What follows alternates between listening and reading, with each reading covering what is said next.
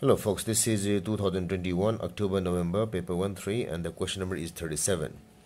It says that the circuit shown contains three cells of electromotive forces 3, 2 and 4 volt. So there are three sources here, cells 3, 4 and 2 volt in series with a resistor of resistance 5.0 ohm. Here the cells have negligible resistance, so it makes things easier. What's the current I in the circuit? So we have to find what is the current I here. So in order to discuss anything, we must first rearrange the equation somewhat like this. Let us first rearrange this thing. So when I do that, what happens is, this is the resistor 5 ohm here, 5 ohm here. So it is a 5.0 ohm. Then comes here.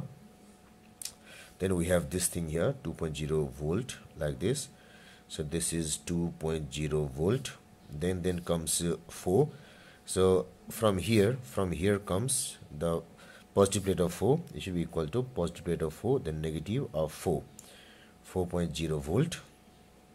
Then from here it will be negative of 3.0, negative of 3.0, then positive, and from positive to 5. So then positive 2, it goes to 5, like this. So this is 3.0 volt. So this is the simplified form of the above circuit. So where all the cells are in the same row. So when you look at this and this, they are in the same direction, but this thing is in a reverse direction. So what happens is, the EMF of these two will add and the EMF of this will subtract. So the total EMF will be equal to, E total will be equal to 3 plus 2 minus 4, equal to, simply it is 5 minus 1 volt. So the total EMF from here will be equal to 1 volt. Now the current will be equal to E total by R total. So R is only 1 there. They are lacking the internal resistance or neglected, so that's why this only R.